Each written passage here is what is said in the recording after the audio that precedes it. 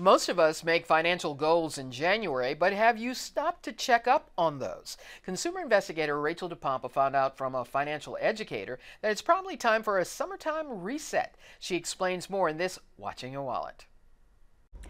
In the beginning of a year, we all make these big, audacious financial goals. We're all excited about becoming financially responsible. But oftentimes, as the year progresses, life happens.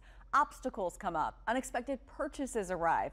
Kiani Epps is a financial educator from the popular website and YouTube channel, The Responsible Home Girl.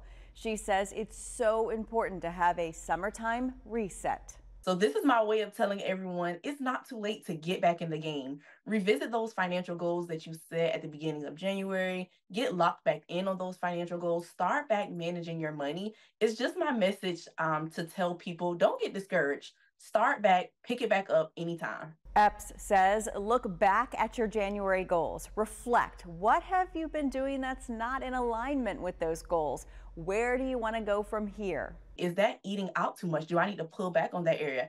Have I not been budgeting consistently? Do I need to start budgeting? So really look at your behavior and what you have been doing from January until now that you're not so proud of, and then start making small changes. Sometimes we get so hyped up about the big things, but I tell people all the time, don't despise the small beginnings. She says it's not a time to get discouraged. It's a time to think you can do this. Use the information you gather about your finances to add fuel to the fire. Epps says if you don't have vision for your money, you'll just do whatever you want with it, which probably doesn't align with the goals you set for yourself.